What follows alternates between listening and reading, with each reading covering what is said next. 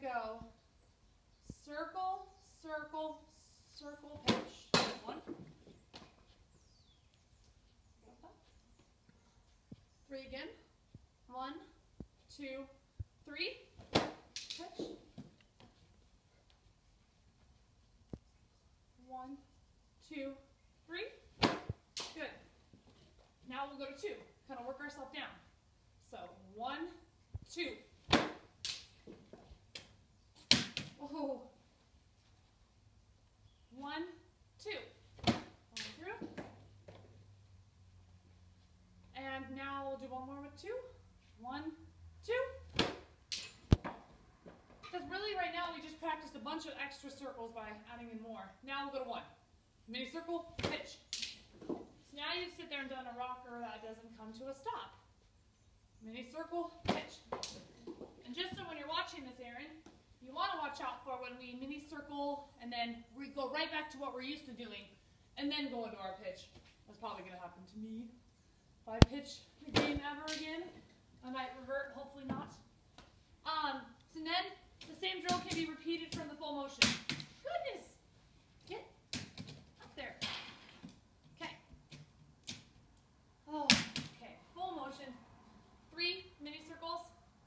1, 2, 3. She wants to go, that's okay. 3 again. 1, 2, 3. Good. Then we can go to 2. 1, 2. Pitch. 2 mini circles. 1, 2. Pitch. And 1 mini circle now. Mini circle. Pitch. Now I totally get where the mini circle is kind of awkward if we do it in front of us. We really want to be like on the side. And I really like it when my pitchers got their hand on the ball inside the mitt and they're not like allowing the mitt to hold on to their hand as they circle, because then we get like tangled. So you really want to be nice and able to pull your hand out of the glove at any time. 1 and pitch. So work yourself in a series of ladders when you're at home until you get down to only doing 1 circle. And remember, I like her to circle back as far as she can.